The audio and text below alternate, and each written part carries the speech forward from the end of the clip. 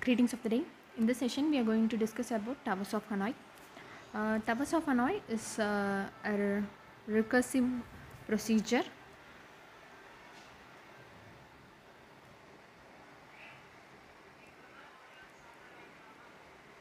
along with the concept of towers of Hanoi. We will be discussing how the time complexity of towers of Hanoi has been derived. So first of all, we'll discuss what is towers of Hanoi. Towers of Hanoi is a problem where we'll be given with three rods. We'll be naming the rods to be A, B and C, and each and every rod is distinct. So we have three rods over here and we will be given with discs, something like this. Each and every disc could be of different sizes. So what we have to do is that we have to move these discs from the source to the destination. We'll assume the A rod to be the source and the C to be the destination. So we have to move the discs from source to destination, that is from A to C. So in this we have two conditions. The first condition is that you have to move only one disc at a time.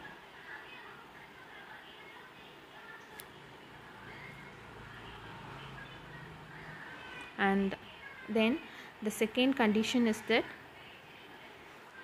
you have to place only the smaller discs on the larger one. That is, the larger disc should not be placed on the smaller discs. That is, size is very important. Smaller disc should be placed only upon the larger disc.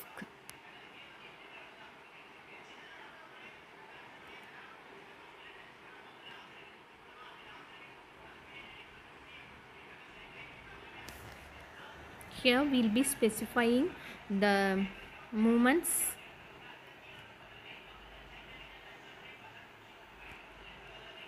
and this movements can be 2 pi n minus 1. That is the time complexity which we are going to derive. So for example, say if there are only one disc here, we have only placed one disc over here, so the n value is 1, which means the number of discs. So for this n equal to 1, how many movements there will be? That is movement of disc. So 2 power 1 minus 1, that is 2 minus 1, 1 move. So very simple. Our goal is to move the discs from A to C. Here they have given only one disc, so we can automatically move the disc which is placed in A to C such that we have moved it. That's all. So initially the figure could be something like disc will be only in A, and later when we move, the disc could have been placed to C. So the same we will be seeing for n equal to 2, that is number of disc equal to 2. N is equal to 2, which means we have 2 discs. So initially we will see how many moves could be there. So for calculating the moves, it is 2 power n minus 1. Here n is equal to 2, so 2 power 2 minus 1, that is equal to 4 minus 1, 3 moves. So here I am having my rods over here and I have 2 discs here. So this is A, B and C. So what we have to do is very simple. We have to move these 2 discs to C. So it is very clear. A, B and C. So first, initially I am moving the smaller disc to B. So first step what I am doing is I am moving, I'll just number this to be 1 and 2. So I am moving the second disc to B. Since it is smaller, I am moving over here. So this is my first move, and later I am the same. The larger disc could be placed in the A itself, and after which, so I have placed this smaller disc here, no change in it. Now I am just going to move the A disc to C. So larger disc I have moved to C. So A, B and C. And now very simple, we have 3. So it is very much well observed that for each and every move we are just moving only one disc to the other rod. So now we have placed the larger disc in C, that is it has reached its destination. Now we can move the second disc to B. That's it. So we have successfully moved the 2 discs to A to C. So the derivation is something that which could be observed from the total number of moves. So here what we have done could be elaborated so that the derivation could be much clear. So this is the actual problem given, the first row, and next we have done the 3 moves. So for this what we have done, first step what we have done, we have moved a single disc to B. So we have moved A to B. We have moved a single disc to A to B. That is we have moved only one disc from A to B. Next what we have done, we have moved disc from A to C. So we have moved a single disc from A to C. Next what we have done, we have moved the disc from B to C.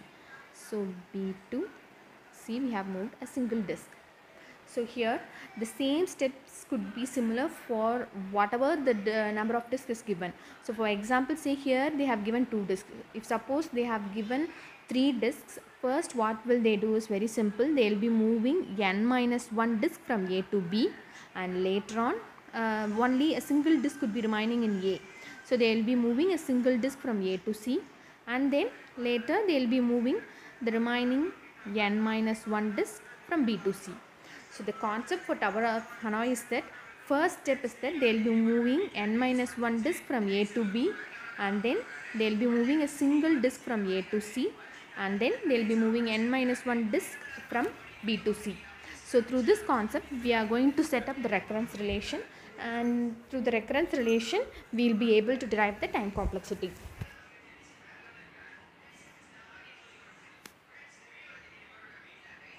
So as said earlier, the recurrence relation, we are just going to write the recurrence relation. So here I am representing m of n to be the movement of n discs. So first I will write m of 1, that is for moving one disc what could be the number of moves. So when it is just a single disc, we will be directly moving from A to C. So the answer could be 1.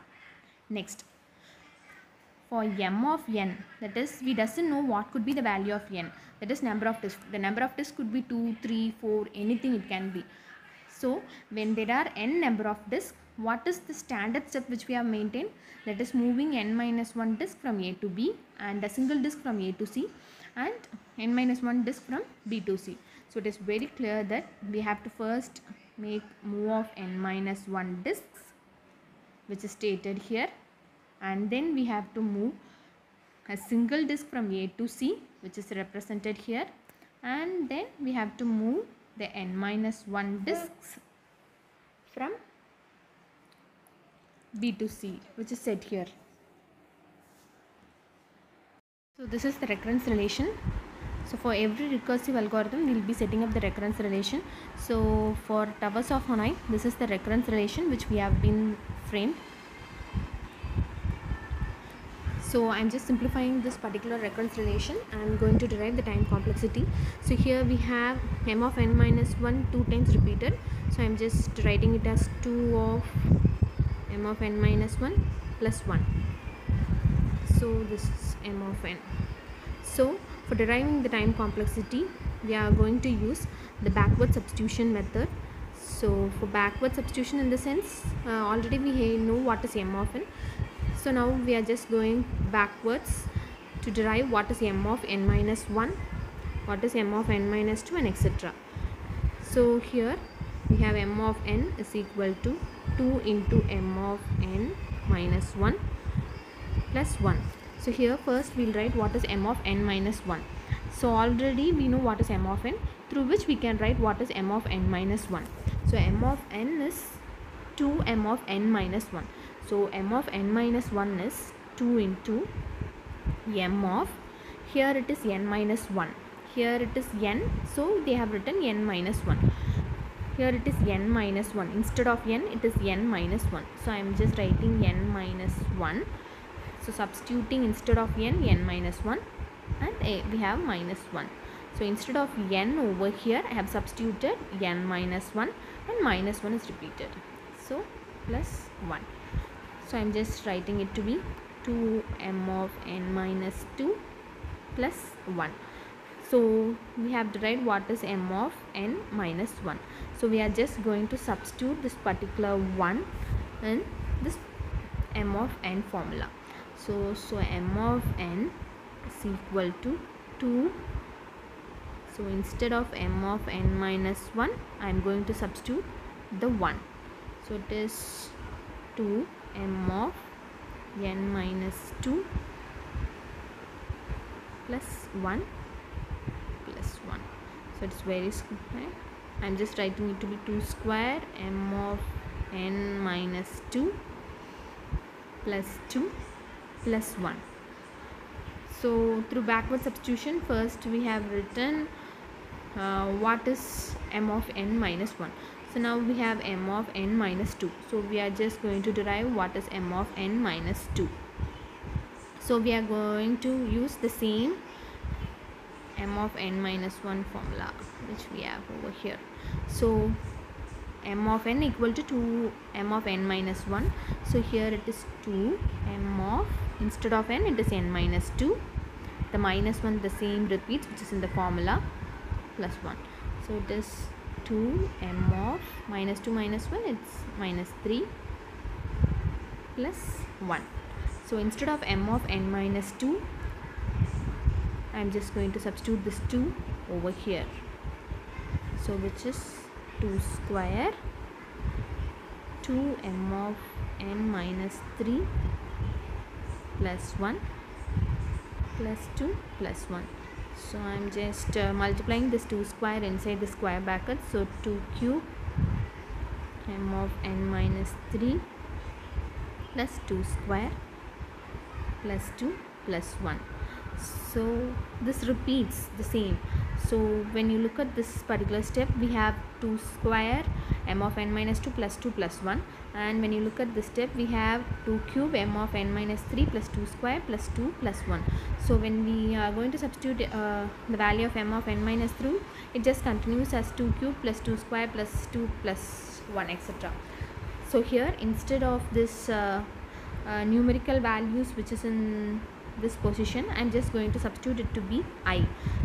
So m of n is equal to 2 power I m of n minus I plus, so we have substituted 3 to be I, so 2 it can be represented as I minus 1, and the same continues, it could be I minus 2 and goes on up till plus.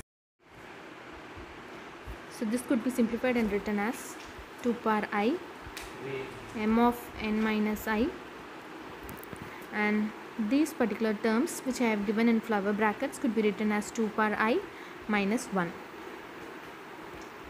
So now we'll just name this equation to be A, and this is the recurrence equation, and for computing the time complexity of towers of Hanoi, we have to substitute the known value, which is m of n is equal to 1. That is, when n is equal to 1, the moves is 1. So we have to substitute this m of 1 equal to 1 in the A equation. So for this, we have to make the A equation term which should be something equal to m of 1. So for doing so, I am just substituting the value of I to be n minus 1 in A equation. So that is m of n is equal to 2 power I. So the value of I is n minus 1. I am just assuming the value of I to be n minus 1. So m of n minus n minus 1 plus 2 power n minus 1 minus 1. that is equal to 2 power n minus 1 m of n. When you multiply this minus in this brackets, you will be getting n minus 1 plus 1. So n and n gets cancelled, n plus n and minus n. So you will be having only a single one. So it is m of 1. So this is minus and plus. I am just making the steps clear. So that is equal to 2 power n minus 1 m of these both gets cancelled, m of 1 plus 2 power n minus 1 minus 1. So already we know the value of m of 1 is equal to 1. So 2 power n minus 1 into 1. So 2 power n minus 1 plus 2 power n minus 1 minus 1. So this could be approximately equal to 2 power n minus 1. So the time complexity of your towers of Hanoi is 2 power n minus 1, or exactly if you have to say, when you have to find the total number of moves in towers of Hanoi, the number of possibilities or the number of moves is 2 power n minus 1, where the n denotes the total number of moves. Thank you.